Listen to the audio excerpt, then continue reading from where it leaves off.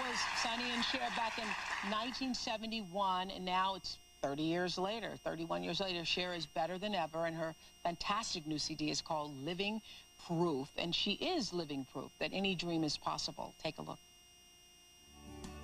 She was born Sherilyn Sarkeesian to a 17-year-old mother and a truck-driving father who abandoned their family when Cher was barely a few months old. She was sent to a Catholic home and raised there until her mother could save enough money to support her.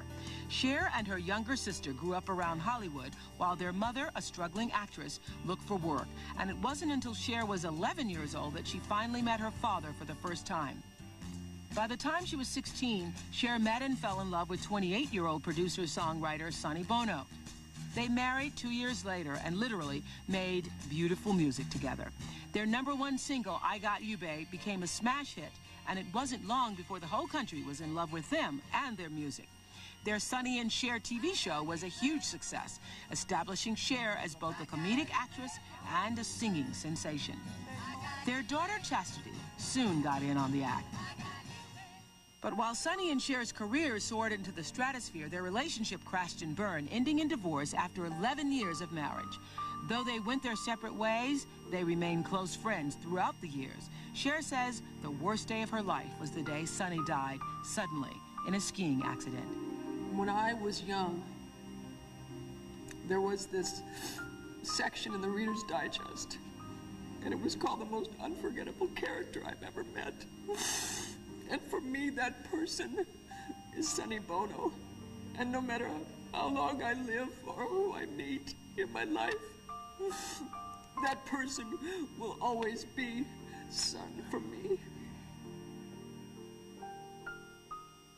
Are you okay? Okay.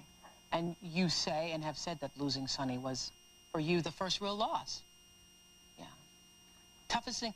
I'd read in your book that you'd said that leaving him, you thought was the hardest, but losing him turned out to be the hardest. Yeah. Okay. And so, still now, hard to. Is it like? I hear this from people who've lost loved ones. They say sometimes you want to call them, or you want to, you forget that they're not here, or has the realization? No, you know what's so weird? I was talking to Chas the other day, and we have dreams about him. And I had one dream right after he died, and I've never had a dream like this at all. I was, in my dream, I saw him, and it was like sitting here seeing you. And he didn't talk, though, and I kept talking to him, and he wouldn't talk back to me, and then all of a sudden, he turned, and he smiled, and it was like the most real thing that has ever happened in a dream. And then he smiled, and I thought, okay, well, it's fine. And then the dream was over. And you walked away from it, or got up from it feeling what? I felt completely different after that dream. I just felt different. About his passing? Yeah. Because I've never been close to anyone. Since then, or other than him? Other than him. Other than him. Was as close as you'd ever been? Yeah. I mean, I've had relatives die. My father died. It wasn't the same thing.